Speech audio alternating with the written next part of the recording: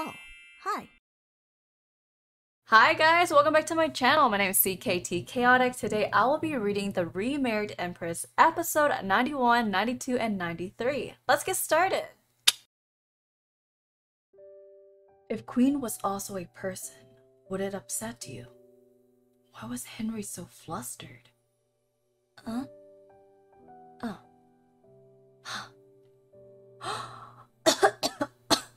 Your Majesty! It's not that I don't have any clue as to why, but he was perfectly calm when we both talking about McKenna. If Henry wasn't Queen, he wouldn't have been so startled when I asked him about Queen's identity.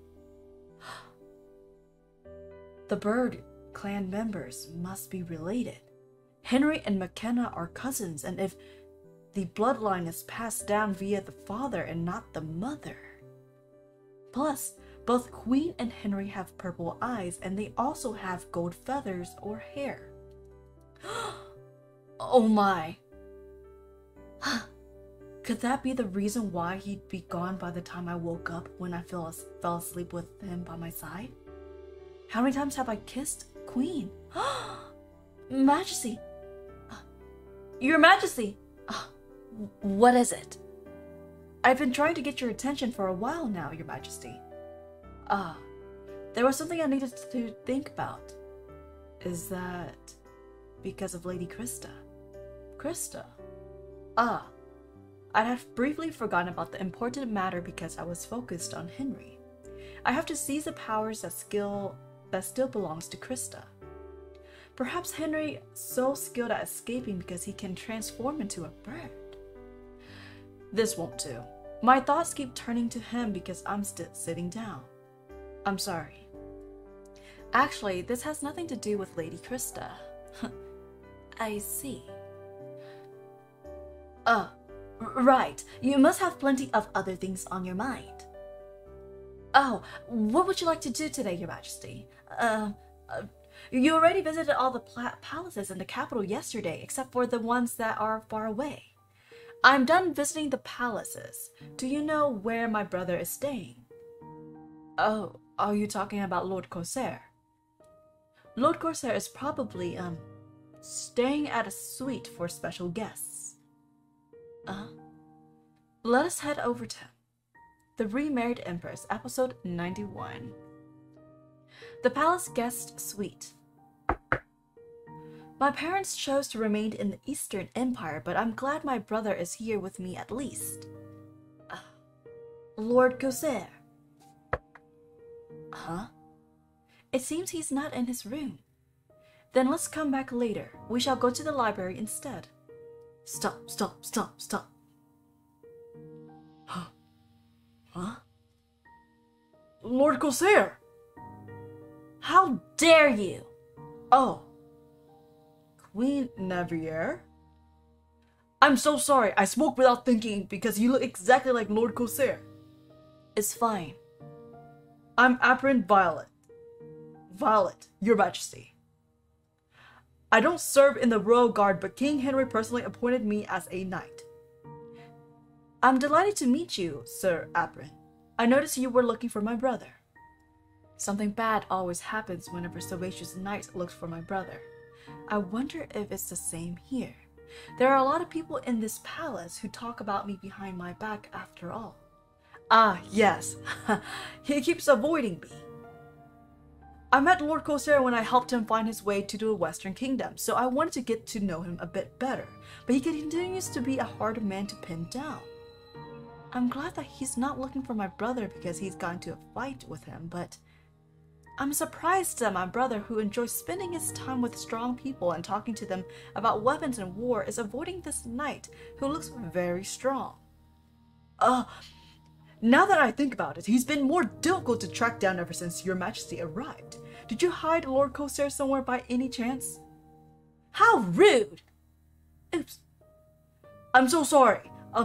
The way he acts and speaks, is he really a knight? He probably gets along better with my brother. If he's not a typical knight, what exactly did he do for Corsair to avoid him like this? I was about to leave because I also came here to see my brother and found he's not here. Ah, I see. Huh? So, I have a little sister and you couldn't find a finer lady in the kingdom. And she possesses every virtue you can think of, Your Majesty. I see. But she's too innocent. I'm a little worried because she can't even make eye contact with men. Her only flaw is that she's innocent. She's clever and intelligent. You know what I mean, right? Of course. Excuse me, Sir Apron, but I'm going to go to the library now. I see. Let me recommend some good books. You don't have to do that. Then, can Your Majesty recommend me a few? I was looking for my brother just as an excuse. Did Krista send him to spy on me? Huh? That's Rhoda, the former Queen's Lady-in-Waiting. You haven't left the palace yet? Huh? I'm popular. All the ladies turn red when they look at me. Maybe he's just oblivious. Correct. By the way, does Your Majesty not want to appoint more ladies-in-waiting? 2 ladies who were with me in the Eastern Empire will be coming. Then that makes 3 ladies-in-waiting, including me. That's still not enough, Your Majesty. I nominate my sister as Your Majesty's lady-in-waiting. He is loud. She's really the loveliest girl you could ever meet. She's a quick learner and is perfect health, so she'll be of great help to Your Majesty. It'll be great honor to my family if you appoint her.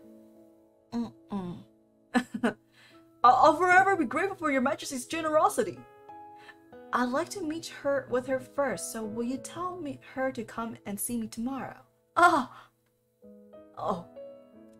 I would be so annoyed dealing with someone like that. You absolutely cannot appoint Sir Apron's sister as your lady-in-waiting, Your Majesty. Keeping such a woman close would reflect unfavorably on you as well. Just how awful is she for her to say that? The next morning, I'm masked as Violet.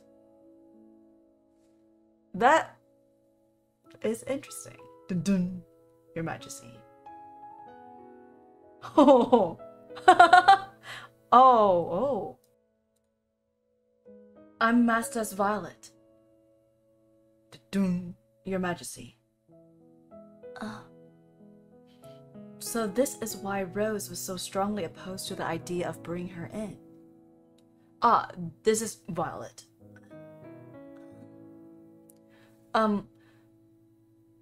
I was taught that a lady must keep her weapon by her side at all times. I look forward to working with you, Miss Mastas. Miss Mastas?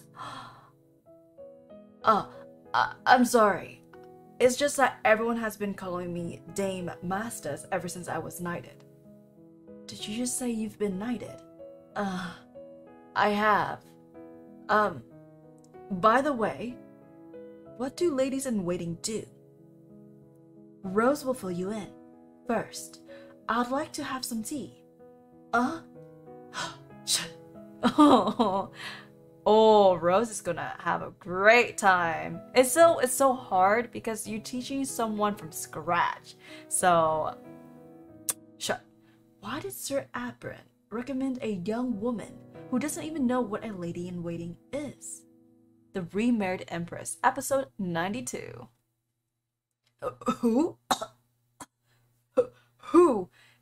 Who's lady-in-waiting now? Dame Mastas, who joined Her Majesty as her lady-in-waiting. I mean, but why? Why do you think? She was waiting for a chance to become Miss Masta and not Dame Mastas. And it seems she has leaped at the opportunity. Why is she so obsessed with that? She's a model subordinate, but that doesn't mean I want her to be my wife's lady-in-waiting. Is what he seems to be thinking. Indeed, Dame Mastas is a member of an order of knights that is only made up of His Highness's own people. Apron Violet, captain of the Knights of the Underground, Mistress Violet, leader of the Unit 2 of the Knights of the Underground, called the Knights of the Underground. And out of all the members is Dame Mistress, who has earned the nickname Red Knight because she is the most brutal, that is now serving as lady-in-waiting for Her Majesty. This order of underground knight is currently a secret. But I was planning on making an official announcement to make it clear that they are part of my inner circle once I become emperor. So she's going to cut up my wife's steak with the same hand that slit the throat of my enemies? Dun dun. This is all Sir Apron's fault. He kept chasing after Lord Corsair because he was obsessed with him, and now it comes to this. What? Who was obsessed with who? Sir Apron was chasing after Lord Corsair. He went after him every day while you were gone because he wanted to introduce his sister to Lord Corsair. What? Sir Apron really used his head this time.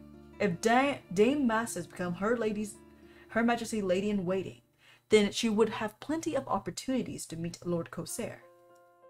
He probably talked Dame Mistress into it by saying that if she becomes Her Majesty's Lady-in-Waiting, she could become a lady that no one could look down on.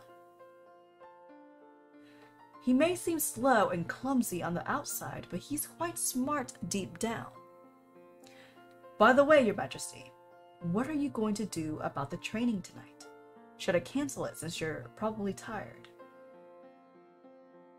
I didn't know what to make of her at first, but now that I know she served as a knight, it's no wonder that all her movements are so precise. It's so awkward, you know, because she's so, like, you know, she's like a tomboy. Being a tomboy and wearing a dress is just, like, kind of awkward because you're not very flowy. You're more, like, uptight, you know? It's just that she didn't know what ladies-in-waiting do. She catches on quickly. You pour the tea like this when serving guests. I see. Standing straight. Wow. Judging by how she follows Rose's order without complaining, she seemed to respect authority. And the way she stares blankly from the side when I'm saying something is, well, kind of cute, but... Cling. I swear on this lace that what I said was the truth. What? I'll lay my neck on the line if what I said was false, so you do the same. Ah, jeez. There are times lady-in-waitings must argue with people from high society in my place. But it's not a good sign if she points her weapon at someone even during a practice run. I feel bad for Miss Mistress, but I can see you've been through a lot today and you've had to pick up a lot of unfamiliar things, Miss Mistress. You should go home and rest. Thank you, Your Majesty. I wasn't sure what to think when my brother suggested out of the blue that I become a lady-in-waiting. But I think that being a lady-in-waiting suits me. You don't threaten to cut off my fingers when I make a mistake. You're a really warm person. That's sweet. I'll take my leave. Step. Just what kind of environment is she usually in for her to say something like that? You can't just choose ladies-in-waiting because you have a soft spot for them, Your Majesty. Especially when you're being compared to Lady Krista on everything. You mustn't let yourself be ridiculed because of your lady-in-waiting. Sir Apron and Dame Mistress may have been knighted, but they are oddballs who haven't been admitted into an order. You don't need to involve yourself with them for no reason, Your Majesty. Rose is right. Ladies-in-waiting will be seen as a reflection of me, and at times I must take responsibility for their mistakes or wrongdoings. Even Laura showed an awareness of standard etiquette when it required, but Mistress, I didn't ask for her with an ulterior motive in mind like I did with Rose. What if I make her my lady-in-waiting out of affection and she stabs someone in the banquet hall with her lace? My brother is enough of a headache by himself. But on the other hand, it's not easy for people to genuinely like me.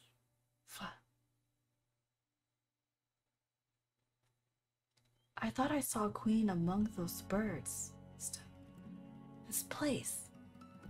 They were planning to tear it down because there are fearsome rumor about it, and there's no use for it anymore. But it's been left alone because all the workers ran away after seeing a ghost.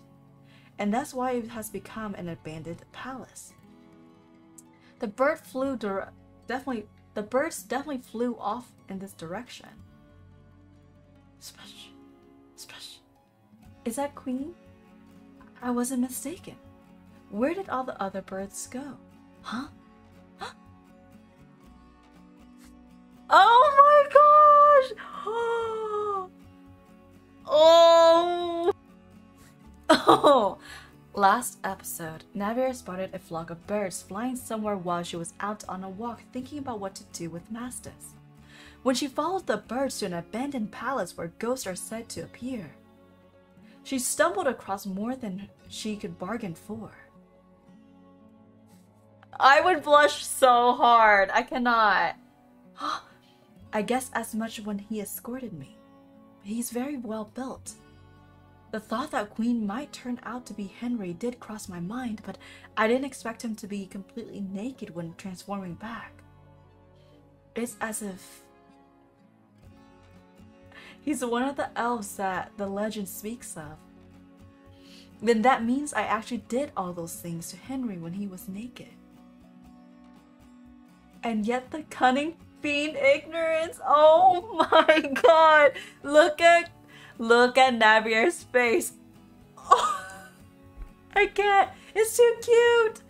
But in any case, how is it humanly possible to get that kind of body?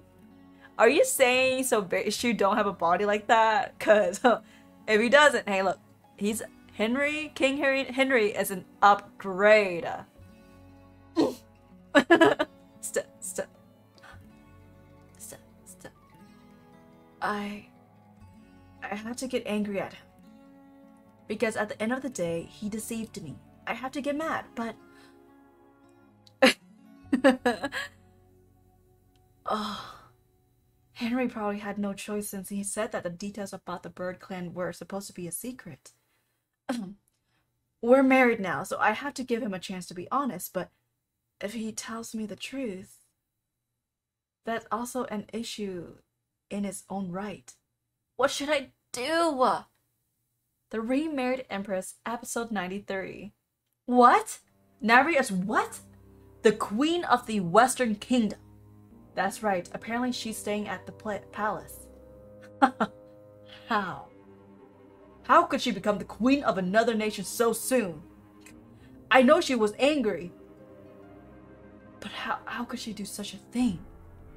That letter, it might have had something written in secret code. It might have given me a clue as to when they first became interested in each other and what they agreed to do. If only I hadn't burnt it back then. Yeah, stupid. That will be all.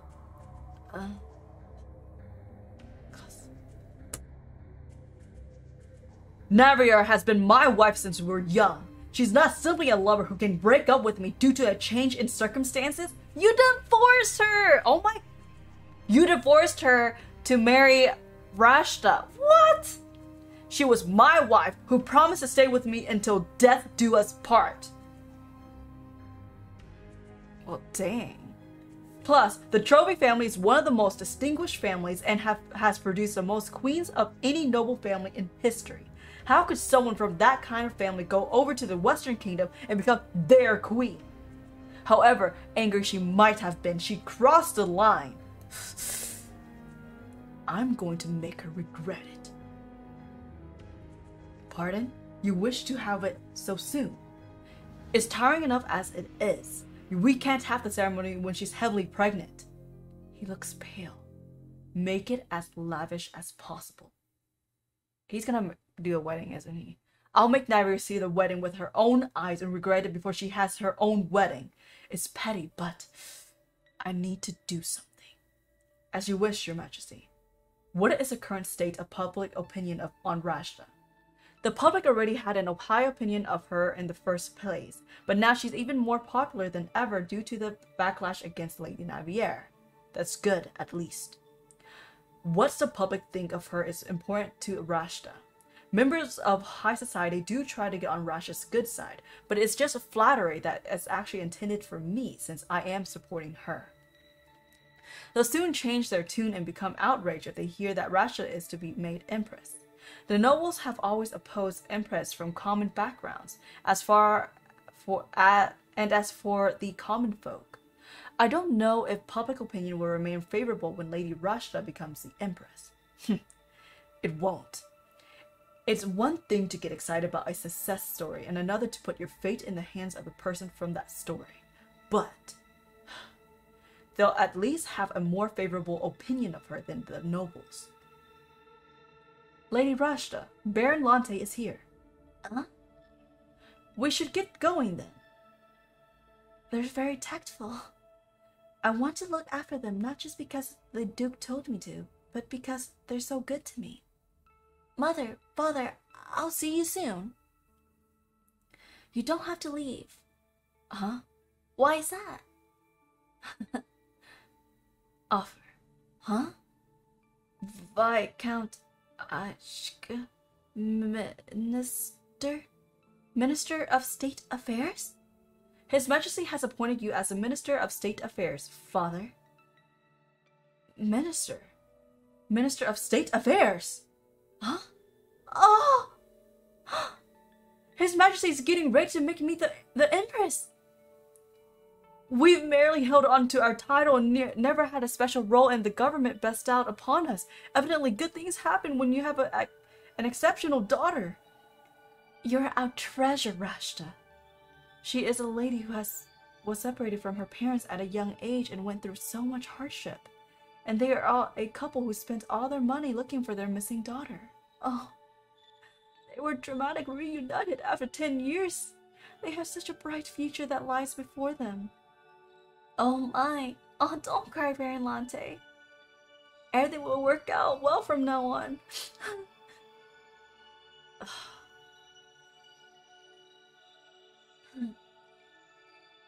To be continued. Alright guys, that is a wrap.